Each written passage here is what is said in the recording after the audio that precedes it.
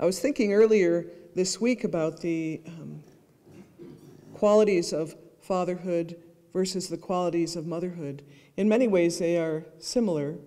They care for the fields, they protect the people in the fields, the children, they offer love and support. But there is a difference in the way men do it and the way women do it. And I know that there are things I went to my father for that I couldn't go to my mother for. And I wasn't just trying to get a yes, as most children do, play both parents against each other. Mom said no, but don't tell anybody, go ask Dad. And the experience of being in the presence of a man who owns his strength, owns his quality of loving, owns his position in his world, and people feel safe in his presence is a huge gift to any person, whether you're a man, a woman, or a child. Just to be in the presence of a man who knows who he is, who takes care of himself and his field, that's Father God to me.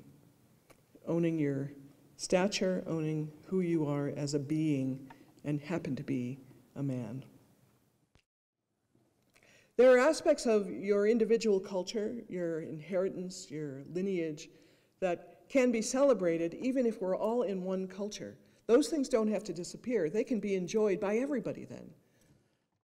And as I was considering that about the possibility of the wonders of all the cultures and all the diversity of people being part of the excitement of being one body, I thought, what would this world be like if every man decided to be the Holy Father?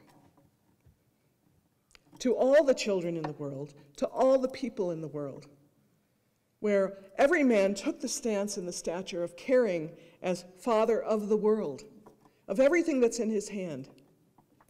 I could speak about that for women too, to actually say, as a mother, I am responsible to represent Mother God to the whole world and hold sacred and care for my field.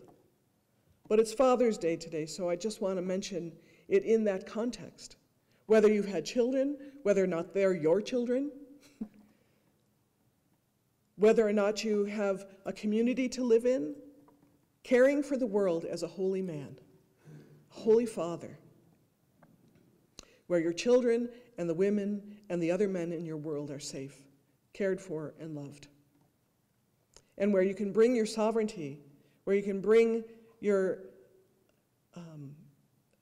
warrior, you can bring the lover and magician aspects of yourself. All the pieces of you fit when you own your holy stature.